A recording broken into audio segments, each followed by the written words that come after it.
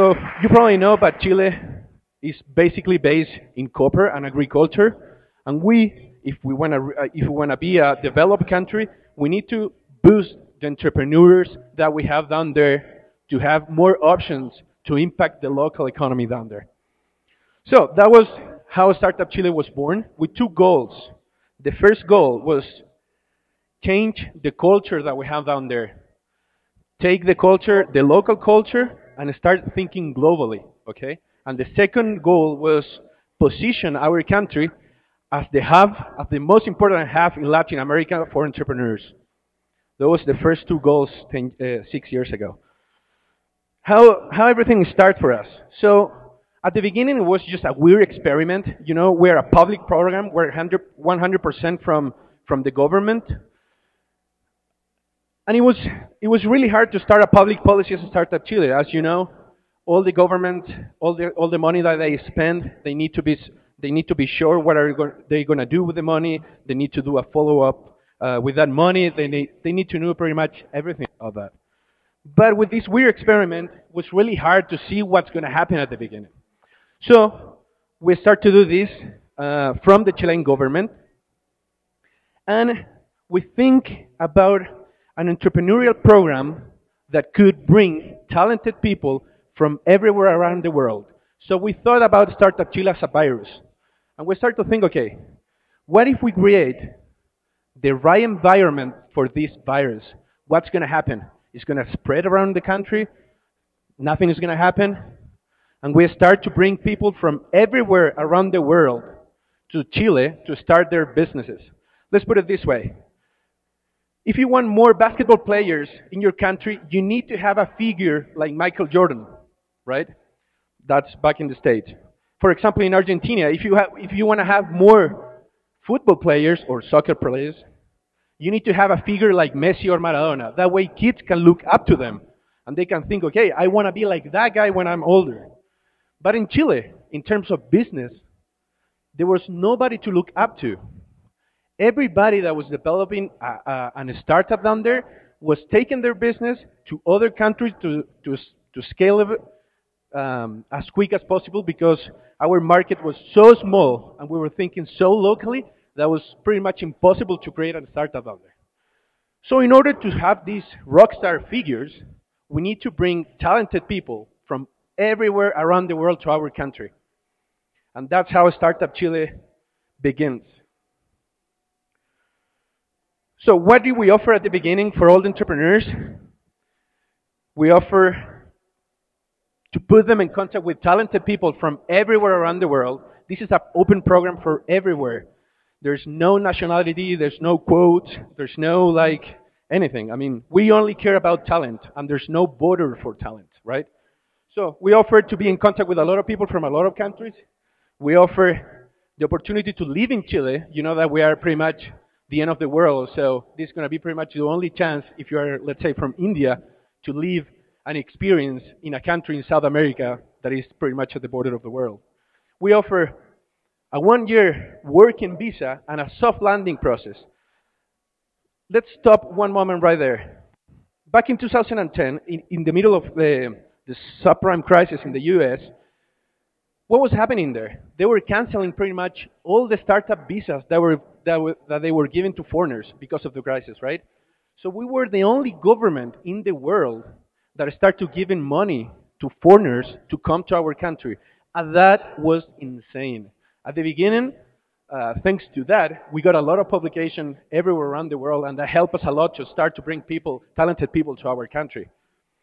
Also, we were giving equity-free money because we need to lower the barriers to bring talented people. So let's take this example. If you are developing a startup in Silicon Valley or Berlin or, let's say, Singapore also, why you want to go to Chile, right? I mean, you're going to go to the end of the world. Probably there's no market for you. Probably, I don't know, it's going to be really hard to scale your business down there. But if we lower the barriers and we give them equity-free money without participation, they are going to see the value in that, and they are going to take the visa, they're going to take all the experience that they're going to have with the community, and they're going to choose to go to Chile. Also, we have a co-working space for free, and we offer training, mentors, connections, and great perks with a lot of with a lot of brands. So that was Startup Chile at the beginning. We give them all that to the entrepreneurs, but we ask only for one thing in return, and we like to call it social equity.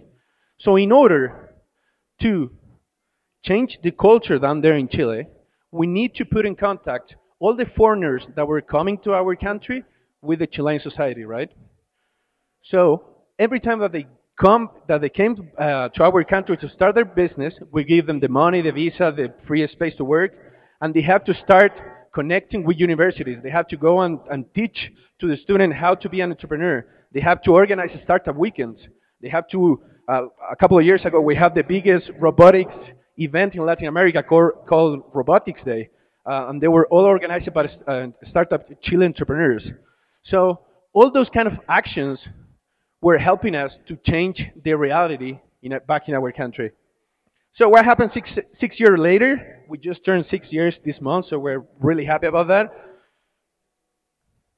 6 years later, Startup Chile, we can say that we help a lot to position our country as one of the hubs in Latin America. This is what some of the most important institutions in the world are saying about us.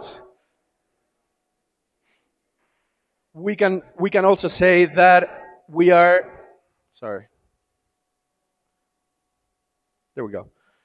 So in terms of numbers and rankings, we can say that Chile now is the most important entrepreneurial hub in Latin America. So if you take these five or six countries in there, we can see clearly, according to the Global Entrepreneurship Index, that Chile is the Latin American hub for startups. So right now, we are one of the most diverse and largest communities in the world, thanks to all the startups that have came to Chile. We have invested in more than 13,000 you call it 1,300 startups. There you go. Sorry, sometimes I get a little bit dizzy with the numbers in English. So, and this year we're really happy because of all the hard work that we're doing in Chile. And I don't want to say that everything that is happening down there is thanks to Startup Chile, but we're definitely leading this entrepreneurial revolution.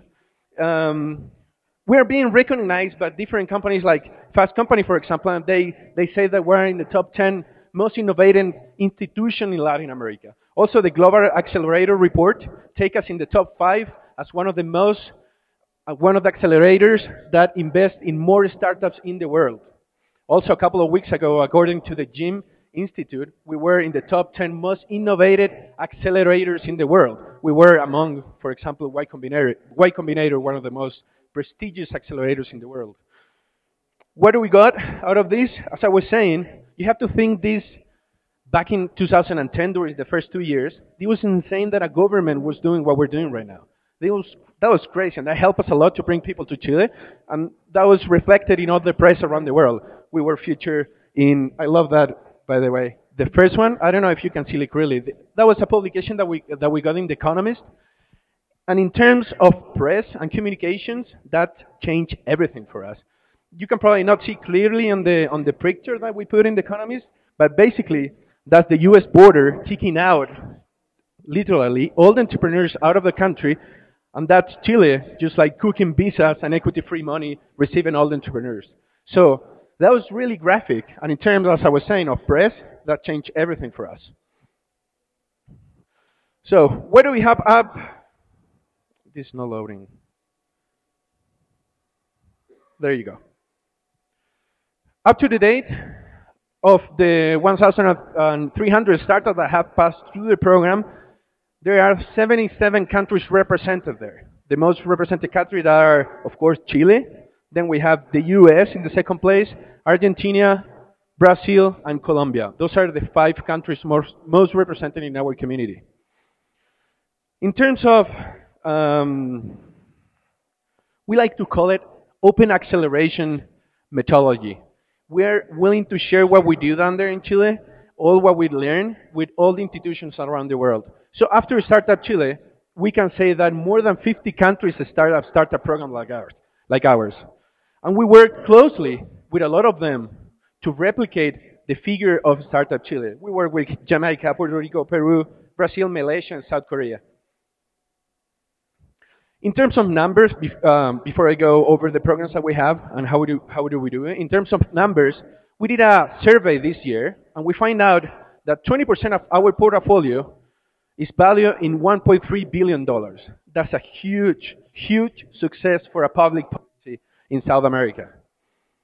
In terms of money raised, our startup have raised 420 million USD. That's more than 10 times the money that the Chilean government have invested in our program. In terms of sales, we don't think that sales is a good, how do you call it? It's a good unit to do an evaluation of the startup. As you all know, probably WhatsApp doesn't make any money and worth millions of dollars. The same happened with Spotify. Uber took like 7 years to start winning a lot of money. So we cannot take sales as a good measurement tool. But still, it's good to know where we stand. So our startups are selling up to the date 276 million USD. It's important to know that our survival rate is around 55%. So all the sales that are reported is not for the entire portfolio that we have. So what happened in Chile? Because we're thinking globally, we're bringing people from everywhere around the world. But what happened in Chile? And we start to measure also, and we find out that startups in Chile are selling $42 million per year. And that's only in the last 12 months, 3 times the money invested by the Chilean government. That's a huge milestone for our program. In terms of employment, of course, as a public policy, we need to take care of all these numbers because after every government makes an evaluation of the program to see if we're going to continue or not. Thanks to all the data that we're collecting, we're passing from a government policy to a state policy. So we're there to stay and grow. So in terms of employment, we have created more than 5,000 employment, and in Chile, 1,500 employment. That's really good. So let's talk about a little bit about the programs that we have and how do we do everything. So the first thing that we need or that we ask for when somebody applies for our program is to have a global business, a global mind, okay? So if you're thinking about a startup that only going to sell in India or only going to sell in Russia or only in Chile, this is not the program for you. You need to think in a global market. Technology base. You have to have technology base. Otherwise, how you're going to scale your business around the world? That's going to be the tool that you're going to need to reach other countries and other markets. And of course, right now, we're passing to be a program that is trying to change our culture to an accelerator. So right now, that we already changed the culture, I mean, we and other actors, of course, the culture already changed, and the country is positioning as the best startup hub in Latin America. We need to start thinking about the economical impact in our country. That way we can use this public policy to reach and be a developed country. So, when you apply to Startup Chile now, you have to think, why do you want to go to Chile? Why do you want to be there? You want to be incorporated in Chile? You want to scale in LatAm? Of course that we understand that Chile is a super small market for startups. So we don't care if you're not going to sell in Chile, but at least if you're going to Chile, we need to know that you're going to use Chile as a platform to scale to Latin America. So that's why we sell our country as a good platform to jump to the Latin American market. So in terms of the programs that we have 3 different programs. We created these three different programs in the last year and a half, I would say, when we were turning from an entrepreneurial program to an accelerator. And we created these 3 different programs for different stages. The first one is the Ed Factory, and I'm going to talk a little bit more about that. The Ed Factory is a 3-month program. We give around $14,000 for 3 months, and it's a pre-acceleration program. The good thing about this is that if you want to apply to that program, at least one of the founders of the startup must be female. Why do we want to do that? Because as you all probably know, women in technology or developing startups, the rate is really low. So we need to take them from when they have that idea to start to working with them at the beginning. Because they have a really good ideas, but they never jump and they never start to develop their startup. So we need to take them from the very beginning. Then we have the seed program, the most recognized program in Startup Chile. We select up between 80 and 100 startup per batch. We have 2 batches for each program. And then we give around 30K and all the benefits that I was telling you before. Then we have the scale program. And the scale program we give 100K and it's 1 year long. And it's only for companies that went through Startup Chile and want to stay in Chile to start doing business in there and then scale globally.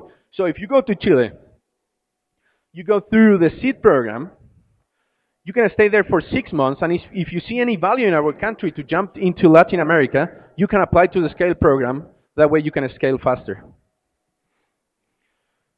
So these are the pillars of our program. What do we do down there? The first one is equity-free money, one of the most important things. Then we have the acceleration program. Then our community, you know that without the community there's nothing to do. And then we have the networks. So we connect our startups with mentors, with big companies, and every actor that you need to do business down there. A quick examples of what we're getting down there is, one of them is Love4U, a Chilean startup that developed a laboratory in your smartphone. They start to use all the sensor of the smartphone to transform it in a laboratory. So this is a Latin American reality. We have a lot of schools, and they have a hard job teaching science because they don't have a laboratory to teach it, right? To do experiments, to measure velocity, I don't know, to take a microscope and see things in there, you know? So they took the cell phone and transformed it into a laboratory. They are doing really great. They are expanding to the US. They are right now in Silicon Valley raising some money, and they won the Intel Global Challenge in 2014. So they're doing really great. This is a US company. They do skateboards. These are really traditional product, but the process of how they get into the product is really innovative. So there are 3 Californians. They went to Chile to surf. We have great beaches for that. So if you like to surf, I really recommend you to go down there. So they went to Chile, and they find out that the fisherman communities were really poor. And every time that they went into the sea to collect more fishes to sell them, they were collecting more garbage than fishes. And all the garbage that they were collecting were pretty much all the nets that we were throwing away previously. So they saw an opportunity here, and they took all the nets of the fishermen, and they took it to the US, and they put it in a skateboard. They transformed those nets into a skateboard. So that way, they're helping our communities to diversify their economical, how can you say, I mean, they are not only focusing right now in take fish out of the sea, but they are focusing also in take the garbage out of the sea and to transform that into a physical product. So that's the kind of startup that we're looking for. Another one of my favorites is a Chilean German startup called Baby B, and it's basically for premature baby. So once you put a baby in an incubator, there's something strange happening because you have the baby in that incubator away from the mother, and you know that the first days of a baby is really important to be connected with the mother, right? So that device that you see there that looks like a turtle is connected to another device that is in the incubator, and the mother put it in the chest, and that device replicates how the mother breathes, the corporal temperature, the heart beats, and everything that the mother is doing pretty much. So that way they can connect the mother with the baby there. It's amazing. They just proved the prototype, and they are start to selling it in a lot of hospitals down there in Chile and in Germany. So those are a few examples of the startups that we're taking down there. And also I want to stop a little bit to explain what do we do with the S program, the S Factory, and that's a program for female founders, why we're doing that. So back in 2015, when we launched this program, we were reading a lot about female leaders, females developing startups and everything like that. And we find out a lot of data saying that, for example, there was a Harvard study that was saying that a female founder in a startup at least is going to duplicate the performance of the startup. And we were like, oh, this is amazing. We need to put more women there then. So as you see, there's an economical reason of why we want more women developing startups. it's not just like a public policy that is looking to bring more women as a marketing phrase or something like that, saying, yeah, we're supporting women because, I don't know, it's a trend. No, there's an economical reason of why we're doing that. So, for example, if you see, all the kind of jobs are similar in terms of women's and men's, right? But if we take them to STEAM jobs, like science, technological, engineering, and math, we see that there's a really low percentage of women working in that area. But, for example, in science, we find out that in terms of skills, in Chile, the women have exactly the same skills as men. But if we see the kind of jobs that they're taking, pretty much there's no woman going into that kind of jobs. We can see exactly the same in the math-related jobs. Women and men have the same abilities, but there's no women working in that industry. Why is that happening? And that's happening because of the culture. It's a cultural thing, especially down here in Latin America. So, if we see that they have the same abilities, what's the problem then? There's something in the process that is not working correctly. That's why we create the S Factory program, to take the ideas, to take the abilities of females and start to working with them in a really, really low stage, really, how do you call it, basic stage. So we accept in that program only ideas up to 6 months of developing. That way we can work closely to women and make sure that they are going to have a success, a good startup start selling as soon as possible. Our women participation rate is 18%, so we're really happy about it. We're growing, and we definitely want more women in Chile and, of course, in Startup Chile. Well, that's it. Thank you, guys.